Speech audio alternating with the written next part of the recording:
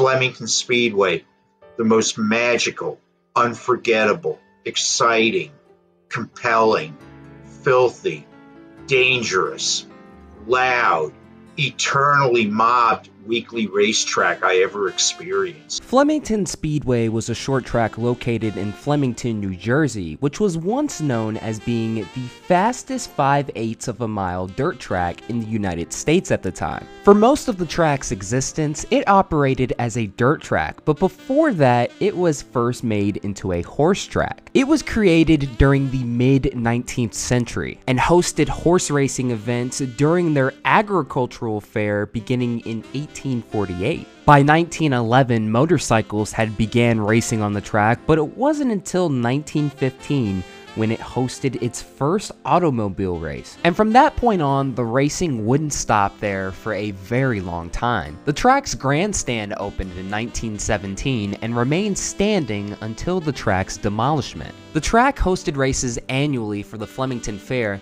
but it wasn't until 1955 when races became a weekly occurrence. The addition of lights attracted stock car racing, and Saturday night features became a weekly event. The track was reconfigured after the 1966 season into a 5/8 of a mile, semi-banked rounded rectangle. The track became a rarity from this point on.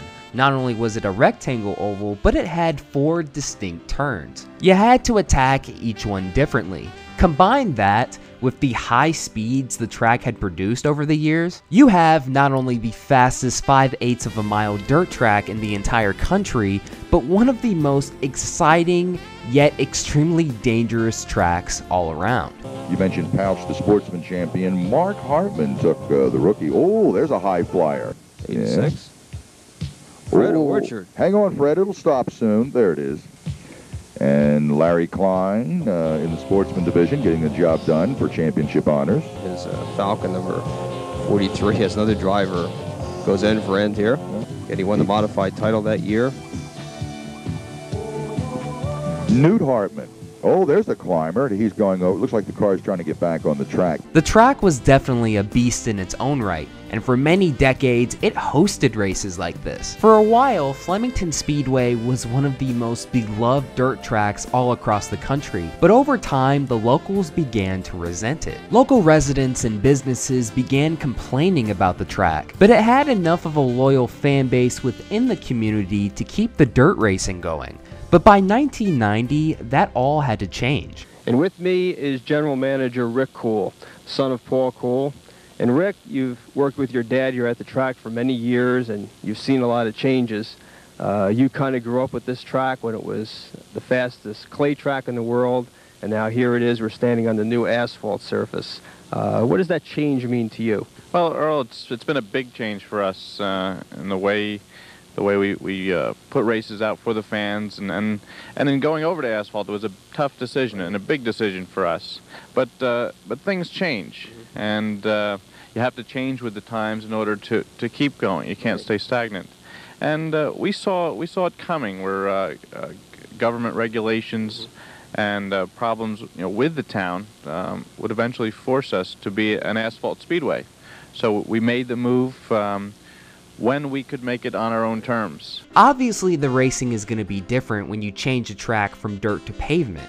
But when you change the fastest 5/8 of a mile dirt track into pavement, the end result is dramatically increased speeds. With the racing being the fastest in the track's long history, speeds began leading to a series of horrible wrecks, leaving drivers seriously injured. But the track would be a pioneer in terms of safety. They were one of the first tracks to install foam bricks, which reduced injuries dramatically. During the track's pavement era, they hosted 6 wheel and modified races from 91 to 98, as well as the Modified Race of Champions from 92 to 95. The biggest series that raced at the track during this era was NASCAR's new one, the NASCAR Super Truck Series. Its inaugural season took place in 1995, Flemington Speedway was one of the tracks on the schedule, and from 95 to 98 they hosted NASCAR Super Truck / Craftsman Truck Series races. Ron Hornaday walked away with the inaugural race victory and won at the track again in 97.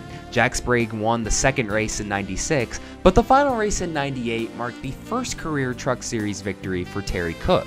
For over 75 years, the fans have sat and many times stood in these grandstands cheering on their favorites. They've seen some of the greatest racing ever, and it's been right here at Flemington. And that racing will continue as part of the great tradition of this speedway for many years to come. You could say the track's peak year during the pavement era was in 1998 because after the season was over, NASCAR had announced that they would not return to the facility. The Truck Series not only was moving to bigger tracks during this time, but rules changes were announced that made it impossible for Flemington Speedway to keep a race. New series rules required live pit stops, and the trucks always took a halftime break using the Flemington infield for tire changes. The track's shape and location didn't allow for the construction of pit stalls, and also you have to remember, all changes have to be approved by the state of New Jersey. Even if the track could make these upgrades, there was no way the state was going to allow it. It was always considered a weekly racetrack anyway. The Truck Series simply outgrew it. The Truck Series leaving marked the beginning of the end for the track. The last major race it hosted took place in 1999 when ARCA raced there, but due to a severe thunderstorm, barely anyone showed up. And since the track was paved in 1990, it continued to lose money throughout the decade. And after the 2000 racing season, the track would cease operations. Up until the end of 2000, Flemington Speedway stood as the oldest operating track to hold weekly racing events. A facility with a deep and rich racing history that dates back all the way to the year 1848 was now left completely abandoned. The Flemington Fair ceased its annual operations soon after the closing of the speedway. And in 2002, when teen vandals set fire to the fairgrounds office, the track was sold to developers soon after and was demolished in January of 2005. On the property today, you will find a multi-use development. The Rarrington Town Center now occupies the surrounding area, with a Lowe's home improvement store sitting right on the Speedway property. It's really a symbol that times had changed within the Flemington community. This was a track that was supported for decades and had well over 100 years of racing history. By the 80s, locals began getting sick of the dirt surface, and then once it was changed to pavement in the 90s, it had soon lost all of its popularity. Today, the track's rich history is preserved by the Flemington Speedway Historical Society. I'll leave a link down in the description below. And the only way you can watch racing on the unique rectangle oval is through NR 2003. Even though it closed more than 20 years ago, Flemington Speedway remains one of the greatest weekly racing short tracks in motorsports history. And once again, that'll do it for another video. Thank you guys so much for watching. This is Black Flags Matter. Catch you next time.